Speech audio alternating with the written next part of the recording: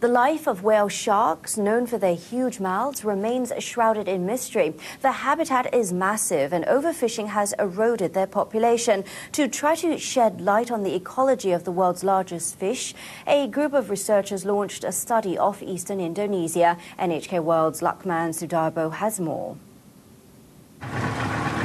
Kaimana in West Papua is 3,000 kilometers from Jakarta. In coastal waters there, a whale shark, roughly 6 meters long. It opens its mouth to gobble up lots of small fish at once. Warm ocean waters near the equator is their main habitat. Despite their huge size, the fish pose no risk to humans. But they are vulnerable to environmental changes and it's difficult to raise them in aquariums.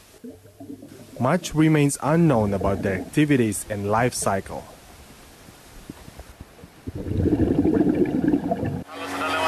Abraham Sianipar is a researcher with an international conservation group. He's been engaged in a study on whale sharks for the past 5 years. Whale shark could be one of the indicators of the healthy oceans as well. And Kaimana as well, they've been dubbed as a kingdom of fish. Whale shark meat trades for high prices as ingredient for shark fin soup, a popular Chinese dish. But overfishing became rampant from the 1970s, causing the whale shark's population to fall. They are now subject to protection, but studying them had been considered difficult as their habitat is so expansive. The scientists made a breakthrough when they realized how fishermen were interacting with the whale sharks. Fishermen in Indonesia use this floating platform called a bagan.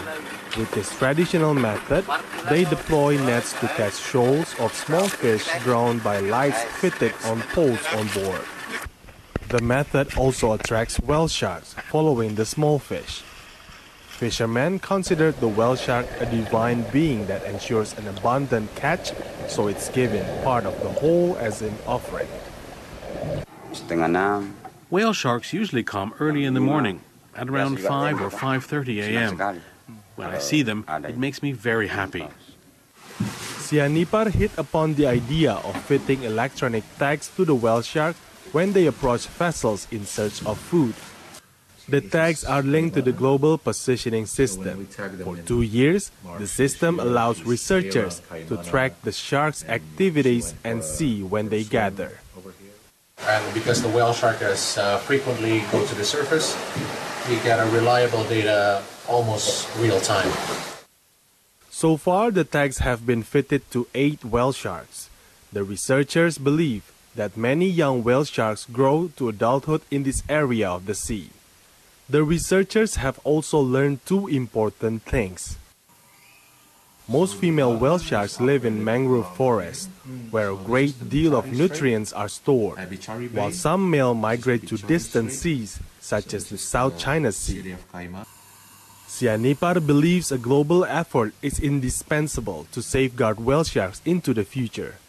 Above Indonesia, also making collaboration with other countries as well, because if we could secure the whale shark in Indonesia and then the whale shark go outside of Indonesia where it wasn't protected, it is going to jeopardize the life of the whale shark as well. The ecology of whale sharks has come to be known little by little. The current study is expected to lead a successful conservation of this precious species.